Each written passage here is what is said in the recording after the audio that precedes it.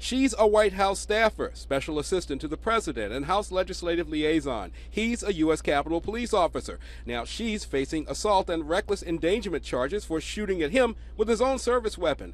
It happened Friday in Upper Marlboro. Court documents say Barvetta Singletary called the officer with whom she had a relationship to her Upper Marlboro home. After spending some time together, court documents say she started to press him about another woman he was seeing. She wanted to check his cell phones. She wanted the passwords. Now, according to police report, the discussion got a little heated and the two came outside. She went into his car to get his cell phones, but she also got something else out of that car, a gun.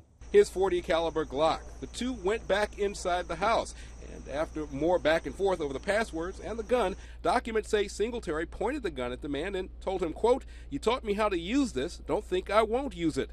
Court documents say she then fired a single round into a sofa where the victim was sitting. He wasn't hit. He left and called police. She was later charged with first and second degree assault and reckless endangerment. The White House has released a statement. It says, "We are aware of the matter and have temporarily placed the employee in question on unpaid leave and revoked her access to the complex until we have more information. We will take additional actions as needed."